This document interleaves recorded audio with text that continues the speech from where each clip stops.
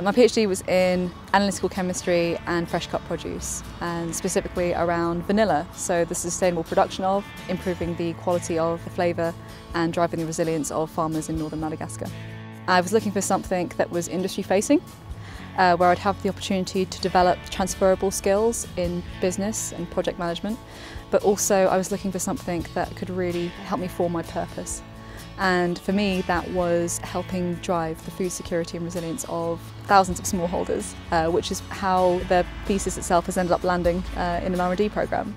My PhD was sponsored by Unilever in their global R&D programme, and during my PhD I actually got to work with them in several of their labs, including out in Shanghai, in the Netherlands, and of course around the corner in Colworth. And this meant that they were very aware of what my PhD entailed and the kind of business impact that my PhD could have.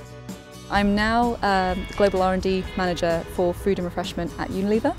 I now day to day am looking at smart agricultural solutions, looking at landing digital solutions in tea estates in Kenya and Rwanda. But I'm also still very much working on vanilla, which is obviously my passion now, on a whole portfolio of new projects that basically are around driving sustainable usage of natural resources, but also making really good ice cream for brands like Magnum and Ben & Jerry's. Cranfield is an absolute hotbed of international collaboration, and just being able to learn from all the different students from different places in the world has been a really formative part of my experience.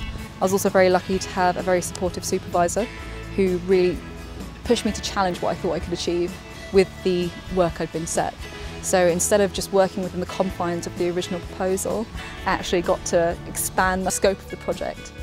One thing I'm really proud of is the fact that my PhD has landed directly in an international R&D programme, both within Unilever R&D but also with its global suppliers for vanilla.